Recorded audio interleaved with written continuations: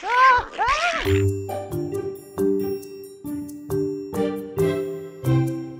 Hi, I'm Danielle Dufault and you're watching Animalogic.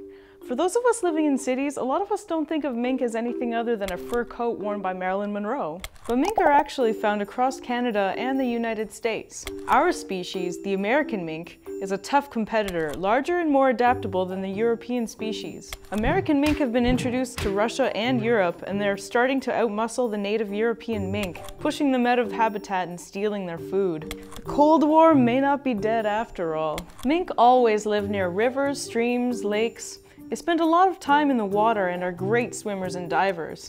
They eat fish, frogs, snakes, birds, muskrats, just about anything meaty.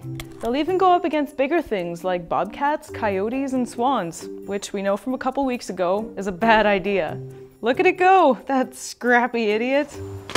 They are carnivores, related most closely to other mustelids like weasels, ferrets, badgers, and wolverines. No, not that one, but you know, let's just... Because mink live near water and eat what's found in and around water, they've been really affected by pollution and pesticides that are found in rivers and streams, so much so that they're used as an indicator species for water quality. So where you find lots of wild mink, you find good water. If you don't find lots, then you should be suspicious. Because their populations are dwindling in the wild, they're now heavily farmed to meet the demand for their fur. There are about 125,000 mink in fur farms in Ontario alone. And once the female gives birth in spring, that number jumps to more than 500,000. This is a huge downer, guys. Maybe stick to the faux fur next time? Mink fur is highly prized because it's dense, shiny, and soft. Their fur's like that because they're semi-aquatic, and that dense coat keeps them warm and toasty in cold water. The guard hairs in their fur keep them waterproofed. So if you've ever used mink oil to waterproof your shoes or boots, you've actually been spreading the fat from under the skin of the mink onto your leather. Yum.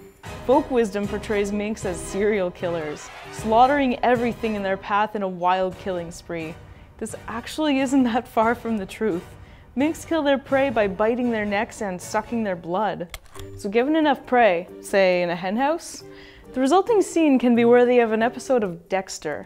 If you get them young, as kits, minks can be playful and affectionate pets. Not that you should keep them as pets.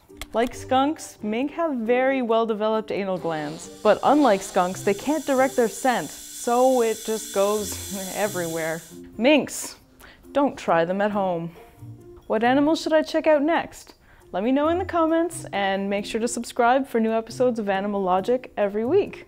For more on the problems that face city-dwelling minks, be sure to check out City Wildlife Rescue. I'll put a link in the description. Make sure to go check them out and donate if you can. Thanks for watching!